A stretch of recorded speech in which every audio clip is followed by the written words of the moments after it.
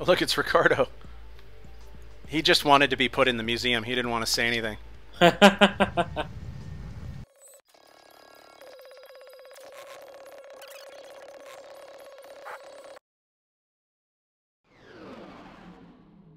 Well, for developer commentary, I'm Mike Stout. I'm Tony Garcia. And this is kind of interesting. We're actually in the same room. Yeah, for the first time since we started doing this. So we'll see how this goes. I will say about the space combat section here, this is probably my favorite one that we did. I think this is the best space combat level that we have. It's also the best looking. Yes. I think one of the reasons it's the best is because it has that center mountain. We're going to be doing this again. Well, this means if we cut this video, we won't get to do it on the next video. Yeah.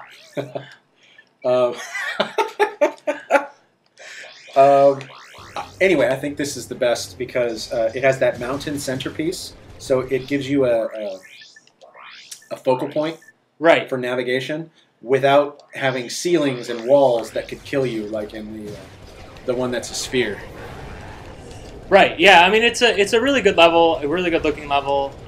It's got a better story than on any of the other levels because you're actually fighting the thugs. I think that's the storyline anyway. I don't, by the way. I think I might have miscredited the design of this, but just in case I didn't say before, the designer on the space combats was Leslie. Oh, okay. She did all the space combat, all the racing, and a couple levels that I mistakenly attributed to Brian Algar. Now, is this one of the things that you found out? You told me earlier today that you just saw Leslie. Was she correcting you on the fact that you were doing? No, she did. She hasn't even seen this. Oh, I okay. actually was asking her which levels did you do because I don't want to credit. Gotcha. To the credit wrong. And it turns out actually, your level 4. Yes. Was Leslie's. Oh, okay. And I said it was Algar. You know what? I'm doing this wrong. I'm supposed to be attacking the big ships. Also, Joba was Leslie's. Oh, okay. So 2 levels that you were on, Leslie designed, and we completely forgot about it. That's unfortunate. But at least we're correcting it now. Yes, a very, very terrible error. And clearly hurt her feelings a lot because she didn't know about the joke. But maybe she does now, and then when she listens to it, she'll be happy. Exactly. Alright, I'm supposed to be attacking the enemy ships, and I'm totally lost and not attacking the enemy ships. Go for the yellow... Right, figuring that out slowly. Okay. Slowly figuring this out. Like that thing over there is probably what I'm supposed to be attacking. Do it. Oh, it's flashing red when you hit it. Is it? Yeah.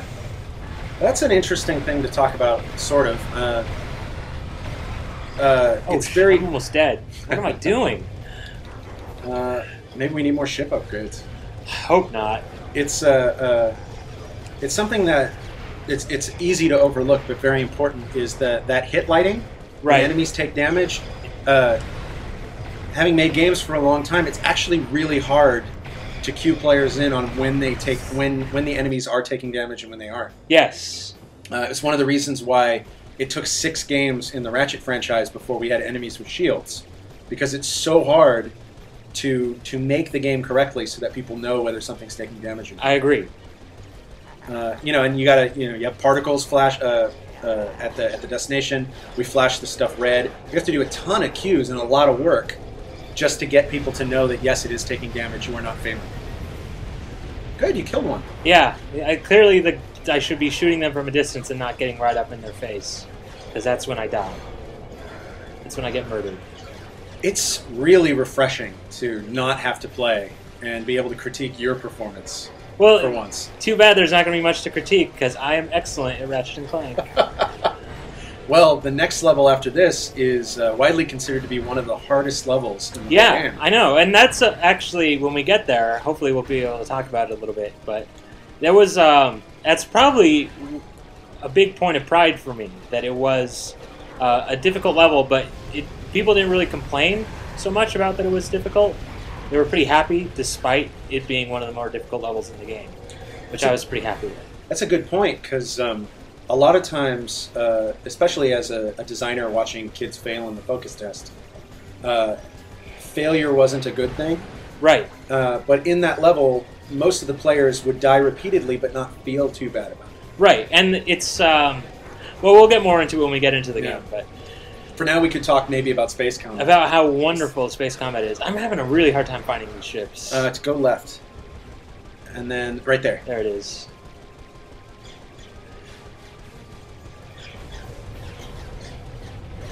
Oh, dude, you own this guy. Oh, shit. He's gone. All He's right. down. Then go that way. Yeah, there he is. There's a little yellow guy behind you. I wonder why there's a little yellow guy I behind don't you. know.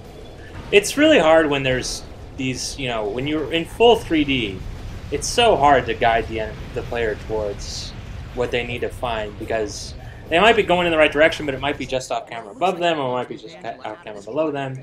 And it's hard to do with 3D radar. I know one of the big things that Moo was talking about in, I don't know, one of the games is he really wanted to do a 3D map so we could do more complicated levels.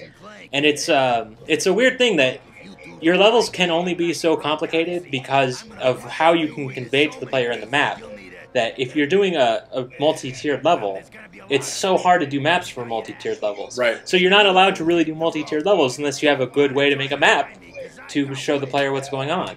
And at which point you might be spending more effort than you really want to on a map feature. Right, exactly.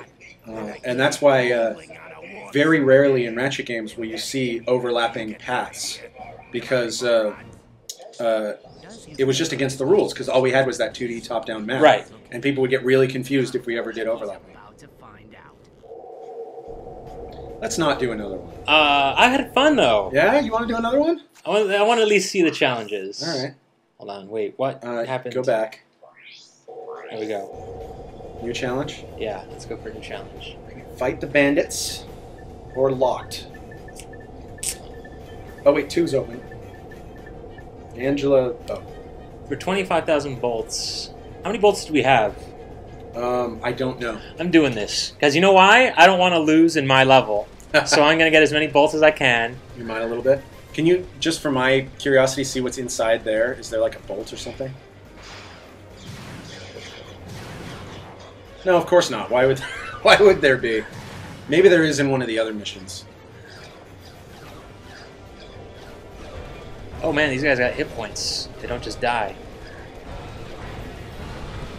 You're doing pretty good. I always do pretty good, man. Always. There's never been a point in my life where I didn't do pretty good. Except for when you died the first time you tried this one. Well, that was failure of design.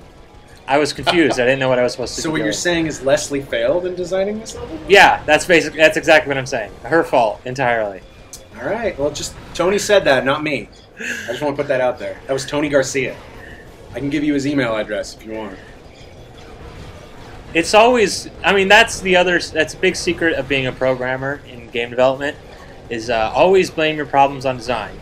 And if you're design, you always blame problems on programming. Well, it is always programming's fault. Well, yeah, I mean, because if it's not fun, because the design was pure, I imagine. Oh, yeah. Things aren't fun. It was a great design, but the implementation on failed. paper, it was a ton of fun. But then when you got it, you Right, fucked it exactly, up. yeah. But as a programmer, it goes the opposite way. You did the best you could, but you know you didn't have much to work with.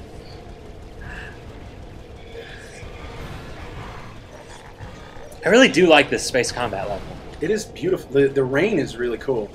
How do you think they did that rain effect? I'm pretty sure it's just one. It's just being an effect that's drawing over the camera.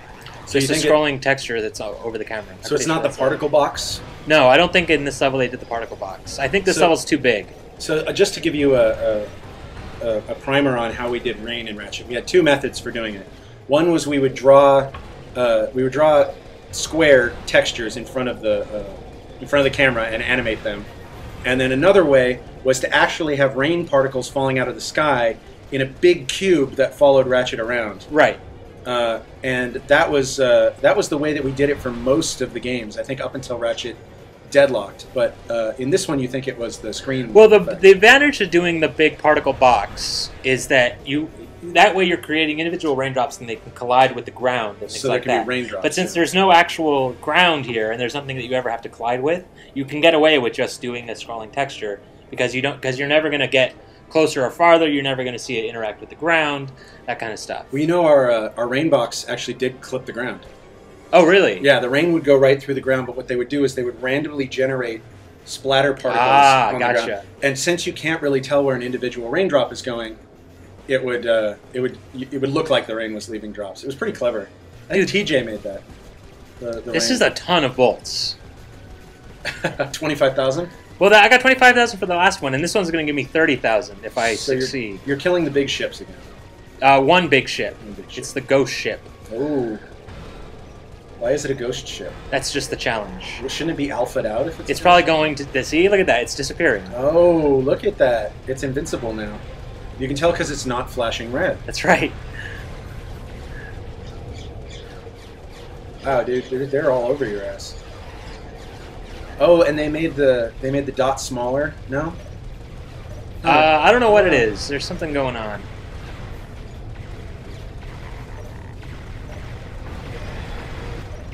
You've got 10 missiles, dude. It's alpha'd out now. I Okay. can't shoot it yet. I'll shoot it again as soon as I can. Well, then, use your missiles. You got 10. Don't tell me how to play. I just think maybe you should use the resources available to you to do the job. It's on the other side of that mountain. I don't like that. Speed up. There you go. No, but now I'm right up on his ass. Now I'm going to pass him. Slow down. I don't think you can slow down. No, you can't. Yeah. I just wanted you to waste time looking for a way to slow down. Another oversight on design. No slow down. Star Fox had a slow down. Why don't we have a slow down? Star Fox had a lot of stuff that we don't have. Well, like for the fact that their entire game was made as a space combat game. It's amazing how many more features you can do when you're actually just making a game with space combat. I'm gonna die. If I die, then we're done. But if I don't die... Because if I die, that means I gotta get upgrades and... Oh, no! Wrong button! Whoa! I went to fire my missiles. That was not what I was doing. Way to go, Tony. But you know what? You were never anything but flawless. Hey, I haven't died yet. I do like that you're confident enough about that you said yeah. Hey, well, we'll see what happens. I don't want to look like a fool if I do die. Fool in this episode that we won't air because it's a bonus episode. Yeah, that's right. Except we probably will air it. I know. When do we ever cut it? We always do that. We're saying, like, this is stupid, this will never see the light of day, and then we put it out there because we're dumb. It's probably a good thing that this will be the last one, because I've run out of things to say about space combat now. Come on.